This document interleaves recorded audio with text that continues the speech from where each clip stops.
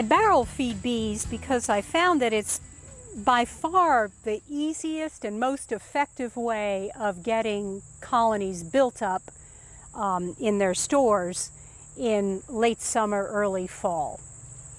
And the great thing about it is that it doesn't start them robbing. Robbing in New Jersey, as in any area where there is a dearth in the summer, is a killer. But robbers can come and just take out a colony and leave them nothing. No pollen, no syrup, no nectar, no honey, nothing, within a matter of hours. And if you have a weak colony, that colony will die. They'll starve to death, especially if it gets a little cool at night and they can't really fly, and there's nothing coming in. So if you barrel feed your bees and place the open feeding barrels at least 100 yards away from the apiary, so 300 feet at a minimum, the bees think it's a nectar source, and they tell each other, oh wow, there's this, this great patch of flowers over there. They're kind of strange looking, big and white and cylindrical, but there's great stuff inside, so let's go get them. And there's no robbing, because as you notice, in spring when the bees are on a nectar flow, they don't rob each other. There's no need to. There is nectar coming in, and that's what this is. So I generally budget 1 5-gallon pail for every colony, every full-size production colony that I'm feeding. I would probably budget half a pail per nuke. And they will clean those out of syrup within a matter of a couple of days. Now, of course, you're feeding other critters around too. All of the yellow jackets will come and all the bald-faced hornets will come, not just your honeybees. But if you watch the barrel feeding station and look at the insects that are on it, once you put those barrels out, they are primarily honeybees. And once the honeybees are on there en masse, I think that the wasps don't really, they kind of stay clear because there's just too many bees. The wasps come after, when when they're robbed out and there's not much left but, dead bodies and dribs and drabs. Barrel feeding essentially means making up open containers of sugar syrup in bulk like this and arranging straw and sticks inside of the buckets so that the bees don't drown, and setting them out for the bees to rob out. And it works really well under several circumstances. One, if you, for instance, have packages that you've put on foundation and you want them to draw out the foundation quickly, barrel feeding is a good way to get them to do that. And if you can do that before the major nectar flows, then your foundation's all drawn out and hopefully you'll get some honey in your honey supers when the nectar flows start. The way I mostly use it, because most of my operation has drawn comb already, is I use it during the dearth in summer to bulk up my bees so that they are ready to go into winter heavy. And here in New Jersey, it's actually, the timing of this stuff is kind of interesting. Our major nectar flows here, and this is all regionally specific, it's different from one area to another. But here we have our major nectar flows in May and June, and then we go into dearth. Usually the second week in July. It's kind of all over but the shouting. And we don't come out of dearth until around September 1st, when we begin to get the goldenrod flows. Sometimes in late August we'll get knotweed flows also, but September we'll get a minor flow, if we get anything at all. And in July and August, the bees are robbing like crazy.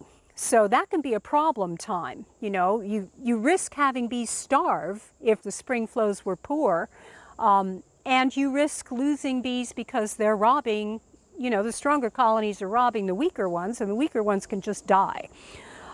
So what I do is I will pull my honey around the 4th of July, maybe a week later than that, and begin extracting. At the same time, I put my mite treatments on. And I use a treatment that you cannot have honey supers on at the same time.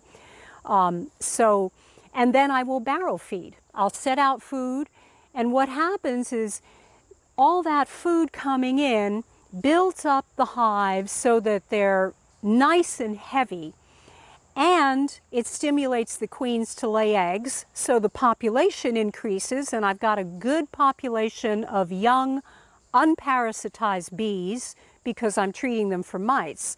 And then come September 1st, when our fall flows start, my hives have 60 pounds of surplus, they have lots of bees, I pull the mite treatments, and then I can put on honey supers and get a fall flow and a fall honey harvest.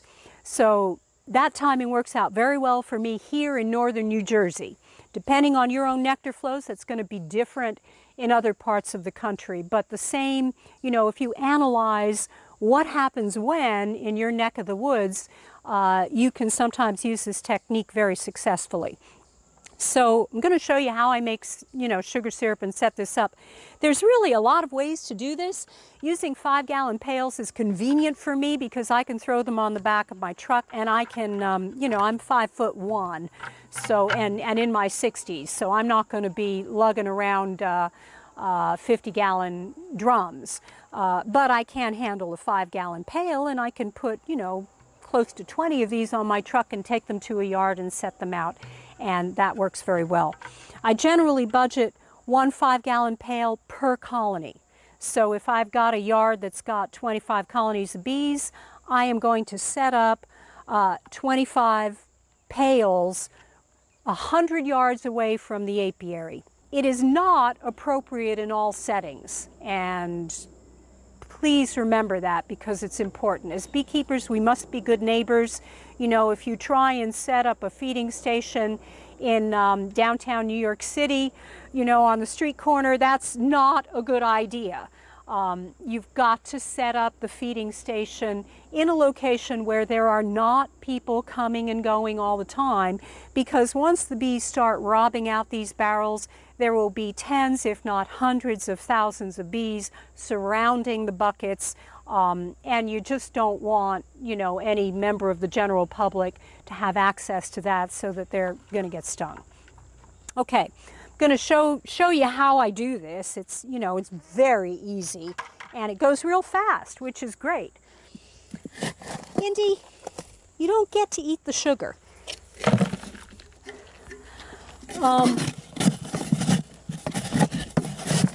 Basically, I'm putting 25 pounds of sugar in this bucket and filling it with hot water and mixing it up,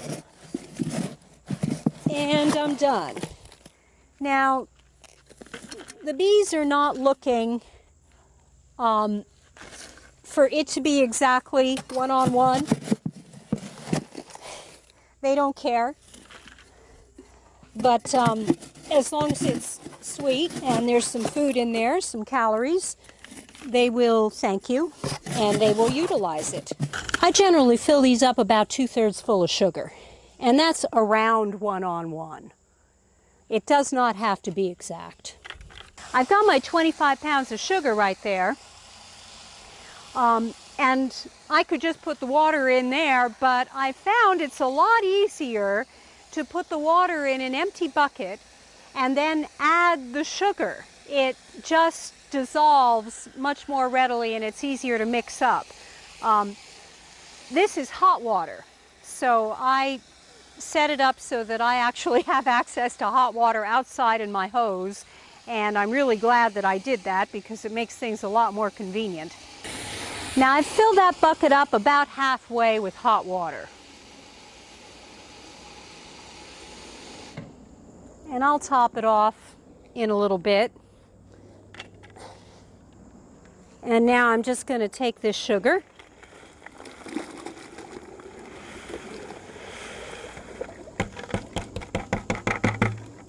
pour it right in there, and then I take a paint mixer attachment on my cordless drill, and I just stick that in there, and I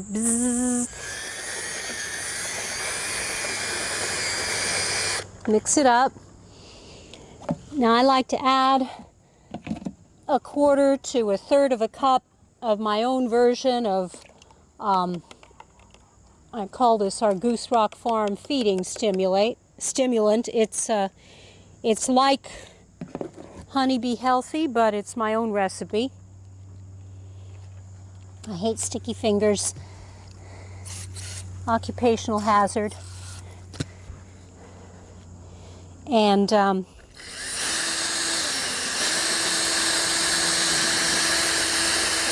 just going to mix this up.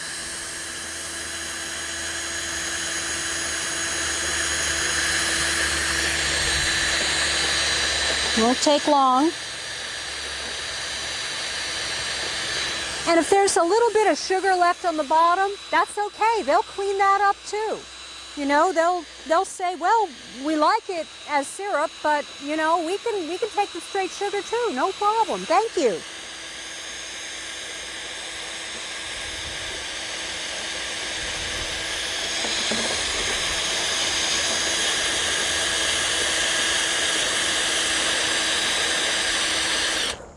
So that's pretty good. See, there's like little bits of lumps, but not a biggie. And you need a little bit of hay or straw. Here comes a yellow jacket to check things out. Excuse me, I did not invite you to eat this morning. So you want to put a fair amount of hay or straw in there so that the bees have something to climb on to get out of this. Otherwise, they are going to drown. And what's really important to keep them from drowning is one or more sticks, which must go all the way down to the bottom of this bucket. They've got to have something that to use to climb out. And if they don't have that, then it's a problem. Now, because the sticks are wood, they tend to float, so you're going to have to push them down. And after I put the sticks in, because the sticks tend to push the straw down in that area, I'll always add a little bit more straw right there just to be sure that the girls have something to climb out on. And you'll be very surprised how few dead bees you'll find in here. If you don't get the setup right, you'll get a lot of dead bees. But if you do it properly, they're very few. We are just pushing the lid down on the side opposite the sticks. And if you saw that, I pushed those sticks down so that I know they're at the bottom of the bucket. The lid protects the syrup from rain. And the bees will find this within a matter of an hour or two. And once they find it, it will just be absolutely covered in bees, and they'll rob it out in a couple of days. And then there will be nothing but, you know, straw and sticks in that bucket. So, works pretty well for me. It's easy, it's economical, it's very efficient, it's way less labor intensive than filling hive top feeders. So if you're in a situation where you can use this to good advantage, it's a great way to feed bees.